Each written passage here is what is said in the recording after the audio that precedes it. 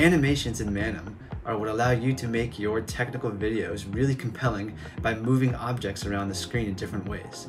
And by the end of this video, you're going to see 88 of them. As I've said in my previous video, Manim is an open source software that allows you to animate technical concepts in Python code.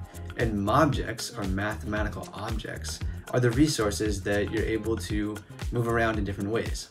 So the animations that we're talking about in this video are essentially the animations that you can use to move the mobjects around. There's two ways of applying animations to mobjects. The first one is to animate a property of the mobject, like its color or its position on the screen. And the second way is to create unique animations. For example, you can transform one mobject into another one. To learn more about this, you can visit the documentation on the Manim website. But to give you a brief overview, I'm now going to show you 88 of the animations. Enjoy.